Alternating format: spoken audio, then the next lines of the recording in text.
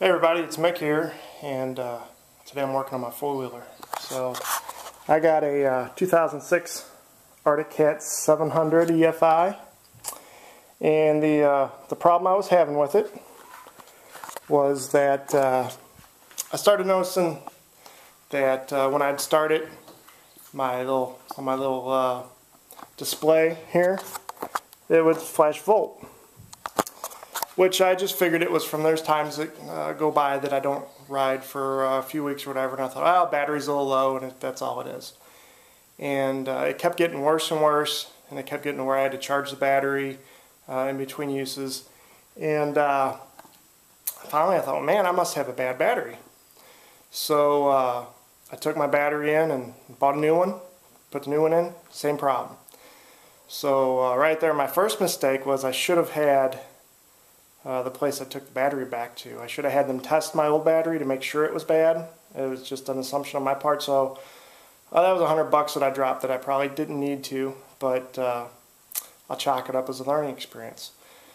So I started trying to guess what my next problem was. It obviously wasn't the battery, so is something drawing power from somewhere? Is it not charging? What's the problem? So next thing I did is I put a voltmeter on it, and I noticed that the voltage was just all over the place. So that led me to believe that it was a voltage regulator. So from what I have been told too is that a bad voltage regulator will even draw power from a battery when the ignition's off. So if that's true, that explains a lot of what's going on. So I bought a new voltage regulator. I'm getting ready to put it in today. So here's what it looks like for this unit. Okay, and it is right here. If you go under the back of the four-wheeler, it sits right here. And the only thing that holds it in there is on top of it. There are two, let me look here, because I don't remember, 10mm nuts that you got to take loose to drop this thing down. So I'm going to go ahead and get it dropped down and see if we can work on getting it swapped out. Okay, also besides that 10mm nut on top, takes a Torx size 20, a T20 on the bottom. Originally, when I started doing this, these were full of mud, and I thought they were just like carriage bolts stuck up in there, but they're not. Once I got them cleaned out, take a little Torx bit, and then I got my old one out here. See, it's just a plug there, and it's a waterproof plug, and how I get them loose is I just take a little small screwdriver and slide in there, and you can unclip it.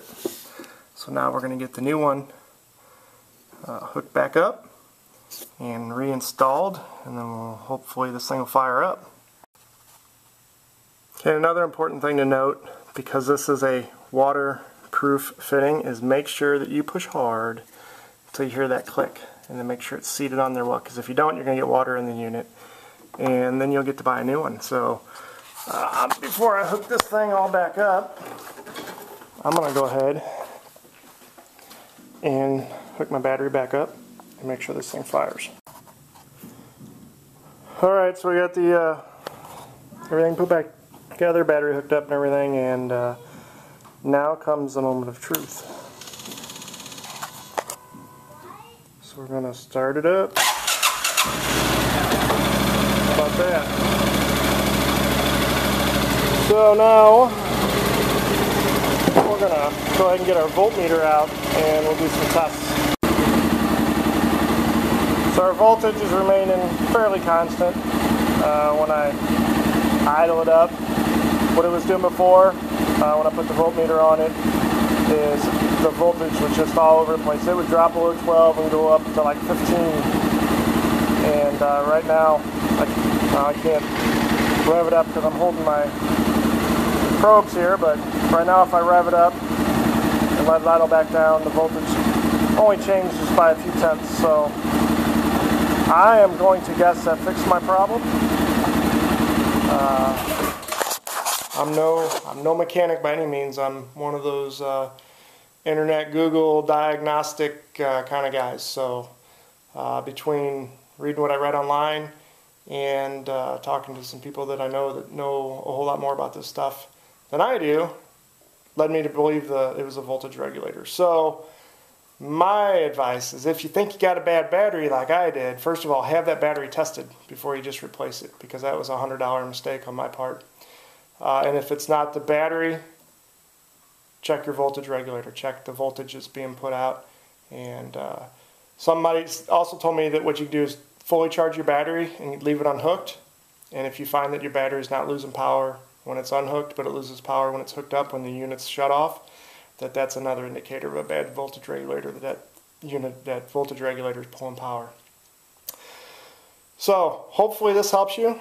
If nothing else, it helps you see where the voltage regulator is at and how to replace it. It's pretty easy. It took me about 5 minutes. So that's all I got for today, guys.